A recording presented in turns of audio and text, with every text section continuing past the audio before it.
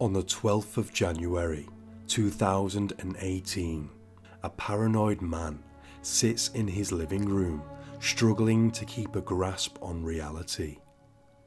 Upstairs are two women waiting for one of their boyfriends to arrive. The voices in the man's head convince him that the women are conspiring to kill him.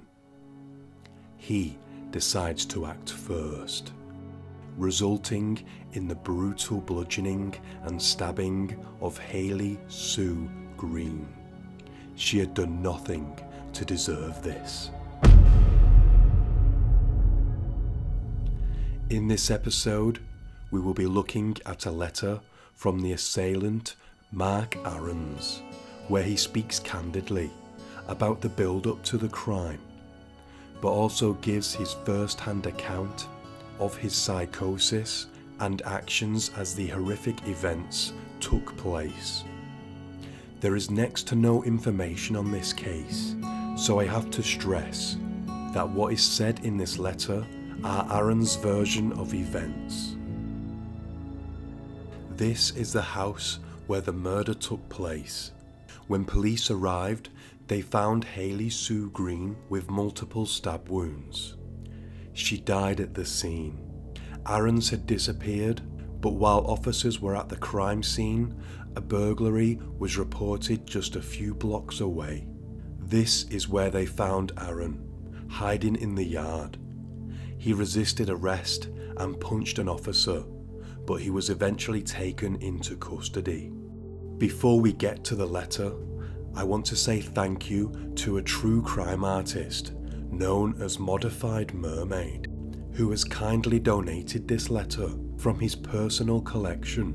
They also have an Instagram account where you can see their work and also commission some for yourself. So please go check out their page called Modified Mermaid. Links are also in the description. Firstly, just look at the letter from a physical standpoint.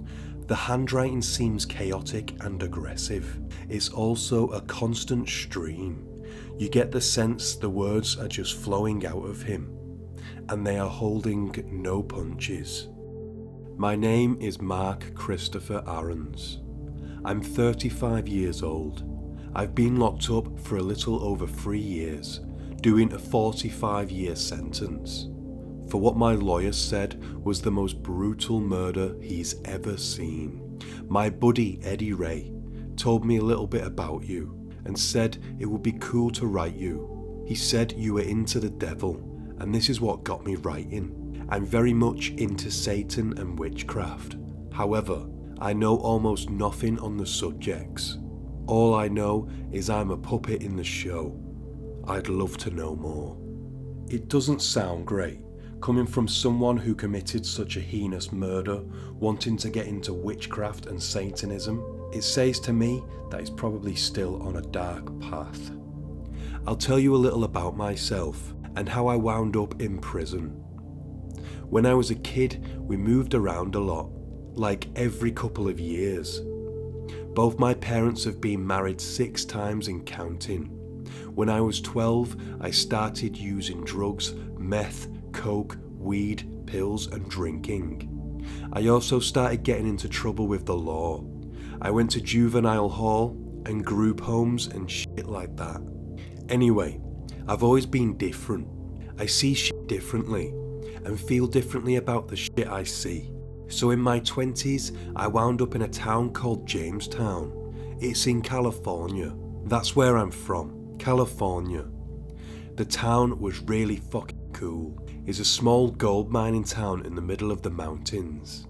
It sounds like he was neglected as a child, doing drugs at a very young age. Juvenile prison. It's obviously not an excuse, but it could be a reason for his psychosis later in life. Almost everybody there is on dope and into weird shit. It's a town full of meth and witches. I loved it. There's a casino there, a very small one, in the middle of nowhere, called Chicken Ranch. It's very cool. I miss it. Well, I didn't have a job while I lived there. I just did drugs, sold drugs, maybe did an odd job here and there, stayed with friends or just slept where I passed out. It was awesome. Maybe he thought everybody was on dope because that's the world he lived in. I mean, if you're on the streets selling drugs, then there's only a certain kind of person you're gonna meet. I had a dog named Bender, who was my best friend and always with me unless I was at the casino or in jail. I truly love that dog. What happened to him is probably worse than why I'm in prison. Now, if you're curious, I'll tell you the story one of these days. It's gruesome. I've not even heard this story, I just feel bad for the dog. I started hearing people talking in my head when I was about 18. Male and female. It was weird. When I was in Jamestown, I was hearing them all the time. Not only hearing them, but having some powerful experiences with weird shit. Seeing ghosts, seeing weird signs, having out-of-body experiences, meeting strange people and having strange shit happen. However, the voices were always talking to me and about me. They were always clear, they weren't always friendly, but they were constant. Let me get down to it. I'm starting to feel like I'm rambling. I got in a fight that got a little out of hand and ended up in the hospital with blood all over my brain, cracked skull, broken nose, stitches and staples. My dad was in Texas with wife number 6, heard about what happened and came to California to get me. I think I had just turned 30. Let me take a little break, my hand's cramping up. Alright, now I'm in Texas. I get a job painting houses. My dad tells me I have a little inheritance money, but I have to buy a house with it. So I buy a fucking house. Well, I get back to doing drugs, meth, pills, and even a little heroin. I lose my painting job, but get a job cleaning restaurants at night. It's cool, but not really paying the bills. I'm buying drugs off this dude who's saying he knows a couple of girls who sell dope and need a place to stay.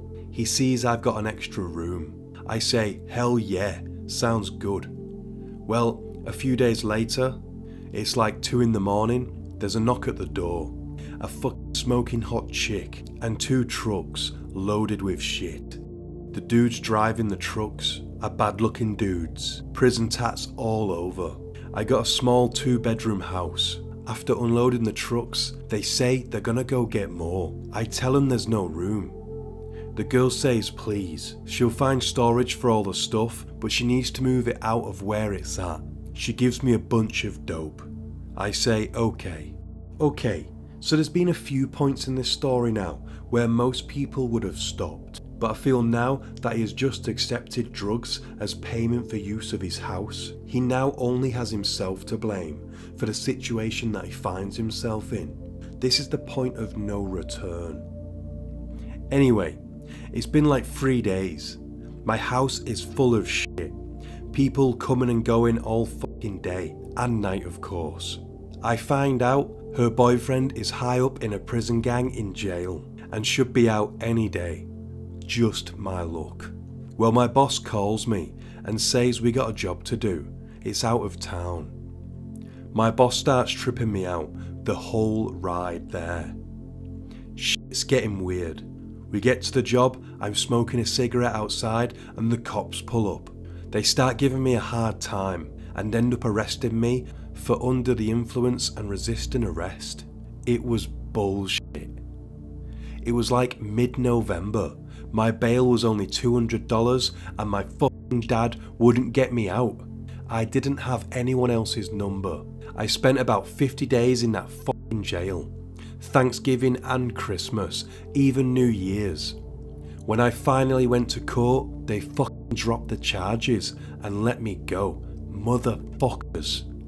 There seems to be a convenient lack of information. He was probably under the influence and acting out of line. I know nothing more than you do, but you don't just go to jail for nothing. I get home and this fucking bitch has taken over my house. She's moved into my room and has her own roommate. And of course, her boyfriend's out and with her. They said they didn't know what happened to me. They even filled out a missing person report. Anyway, I tell them it's not gonna work, but oh yeah, all my shit gone. My clothes, everything. I go to a friend's house. He tells me I better look out. Her boyfriend is responsible for a shitload of murders and he doubts they're just gonna move out.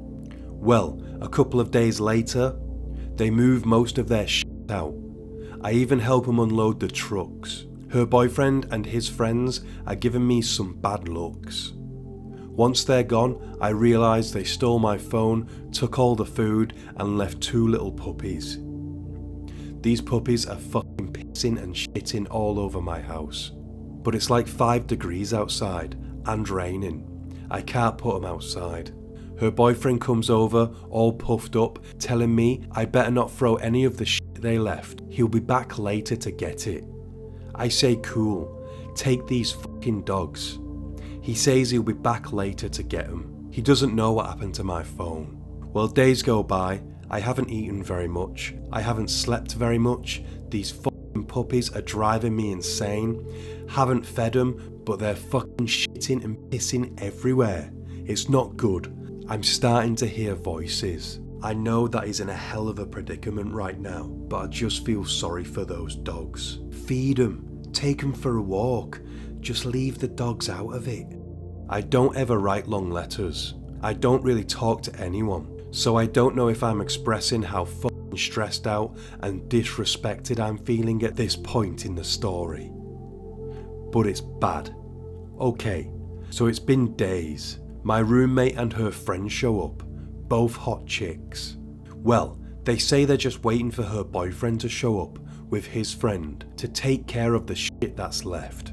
They go in one of the rooms and lay down on the bed. I can hear her talking on the phone, saying shit like, yeah, he's here, he's in the living room. And all of a sudden, my head snaps.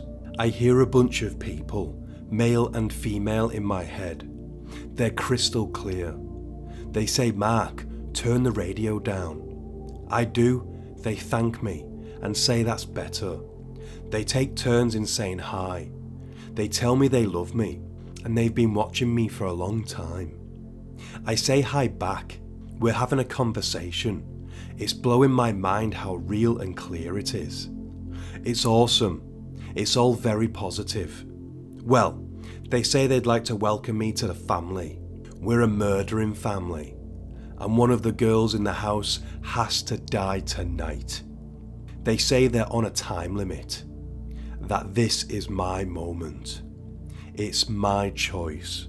Like I said earlier, this is his version of events, but if this is true, then he is in a deep psychosis. And obviously, he's got no real idea of what's happening. He said the voices were a good vibe, while at the same time, they were calling themselves the murder family. Wow. Well, I look around the house for some type of murder weapon. I see a brass owl on the table, about the size of a roll of toilet paper. It's heavy. I pick it up, walk in the room and start hitting Hayley on the head hard as I can. She falls on the floor, in between the bed and the nightstand. I don't know where it came from, but on the nightstand I see a big hunting knife. I say thank you. I pick it up and start stabbing her in the head and face, also the neck, but I don't remember stabbing her neck. But they called it a severed head. You know, barely attached, 34 stab wounds. I remember sitting down on the nightstand, watching take what I assume is her last breath, thinking, well, if that didn't kill her, I don't know what will. So her friend ran out the house and left the front door open. I closed it and went out on the back porch to smoke a cigarette and tell the voices how was that. They were shocked. They say stay calm. They say cops were on the way. And to do what they said. They told me when to run, when to hide, what fences to hop. While I was hiding by a fence, 2 shadow beings came to see me. They were about 5 feet away. They didn't say anything, they just knelt down and were looking at me. After that shit, I got a little weird. I hopped a few more fences, hid in someone's garage for a bit, but then, I hate to admit it, but I kinda started to panic. I was crawling under a car and almost got stuck. So I said fuck and just started walking down the sidewalk. Bad idea. Cops came out of nowhere and tackled me down. Beat the fucking shit out of me. Hogtied me and threw me in the back of a cop car. That's brutal, isn't it? I'm also not sure what to believe. As I mentioned earlier, the news reports said that Ahrens went to the house, whereas he says 2 women turned up at the house. Is it to slight them? To say that they are involved in that world? Or is he just saying the hard truth? Maybe he genuinely doesn't know, because by his own admission, he's in a deep psychosis at this point. This happened January 12, 2018, at 107 North Fairmount, Amarillo, Texas. However, I wasn't booked into the Potter County Jail until January 14th. During this in-between time, some crazy shit happened. Before taking me to jail, the cops pulled over and beat me bad. Then took me to the hospital. At the hospital, they took me in a room and while I was handcuffed and in a daze, kept injecting my wrists with something weird. I swear it almost killed me. The cop kept telling the nurse, give him more. Now all of a sudden, I'm full-blown hallucinating. They take me to jail. I'm in the holding cell, but I'm in another world. Witches come to see me. Demons want to talk and show their respects. There's an owl who tells me he's my greatest grandfather. He saw what happened and just wants to check on me. The jail staff keeps running the team on me all night and the whole next day. They finally take my mugshot picture. They haven't given me any water since this happened. I look like shit. The nurse comes to see me and says take him to the hospital right now. They make me. I'm there for the next 3 days. I got a broken hand, nerve damage in my leg, and still to this day, scars on my wrists, deep ones from their handcuffs. By the time I get back to jail, I got so many death threats, they came and asked me if I wanted to go into protective custody. They said they couldn't put me in general population. I said alright, signed the papers, and that was it. Caught 45 years. Been in prison ever since. It's just such a waste of life, isn't it? The guy is clearly mentally ill, and there doesn't seem to be any motive for the killing. Just he was in a bad mental state and did something horrendous. And Haley was in the wrong place at the wrong time, and she lost her life because of it. Tragic. So look, this is the longest letter I ever wrote in my life. I don't really ever talk to people, but lately I've been thinking it might be nice to have a friend or someone to talk to every now and then. Especially someone who's not a Christian. Fuck Jesus. I tell these people all the time, if Eve never ate that apple, people would be walking around fucking their brothers and sisters. Fuck the Garden of Eden and fuck being a sheep. Anyway, like I said, I know almost nothing about Satan or witchcraft type of stuff. I'm hoping you might educate me a bit. Also, I'm trying to draw and would love some pictures on the subjects. Alright man, I hope you enjoy this letter and I hope to hear back from you. Mark Aherns. So one thing that's clear is that Ahrens does not seem to show any remorse whatsoever for his actions, and seems to just want to race further down a dark path. It raises the question of how much of this psychosis is true. Is it just a way for him to justify his actions? If it is true, then why does he still want to go down this dark path now? He ended the letter with this poem, which I think sums up his psyche. Oh yeah, I write poems every now and then. They're not good, but I have fun doing it. Here's one. You won't find footprints on the right track. Sanity is something I lack. but my horns are growing without a crack. So I'll rip your guts out for a snack, then barf 'em up and give 'em back. The devil's in me, and that's a fact. This case is a tragic waste of human life, a seemingly pointless murder. And in this letter at least, it appears that Aaron is incapable of feeling remorse or understanding the devastation of his actions. I doubt he is likely to change. Until next time, stay sane.